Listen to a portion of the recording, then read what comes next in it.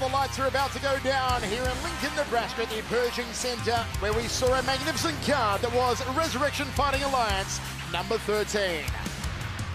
Hello everybody, Michael Chavello, Pat Militich with you. Pat, what a night we saw, and it kicked off in fine style as Derek Minner tapped out Austin Lyons in our very first fight. Yeah, we looked forward to this fight being a great submission matchup. Both guys said they were great on the ground.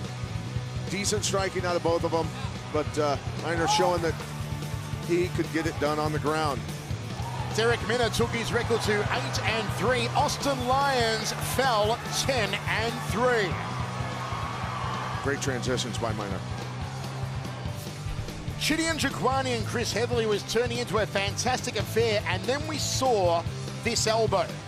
A fully chambered downward elbow to the spine of Heatherly that laid him out for some 10 minutes, Pat. He had to be stretchered out of the cage. Yeah, they're pretty sure that Heatherly has broken ribs, refused to go to the hospital though. Tough guy. He was looking great in that fight, and unfortunate that that happened.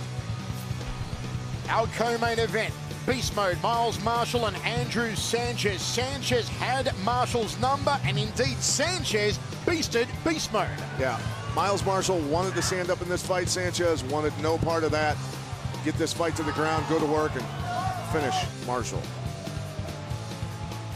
And in the main event, Dakota Cochrane came in as the underdog against Efrain Escudero.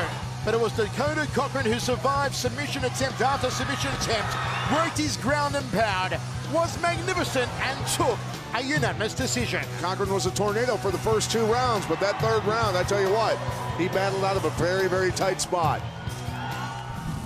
Pat, a night full of highlights here tonight, but for us, certainly it was that main event. It was our fight of the night, Dakota Cochrane upsetting Efrain Escudero, and my word, the predicaments that Dakota got himself out of, and then to fire back, it was amazing. And on top of that, Escudero showing that he truly wanted that fight, wanted to go back to the UFC, and got after it in that 3rd round.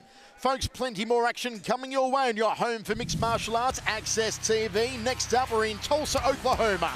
March 21, join us for Legacy Fighting Championship number 29.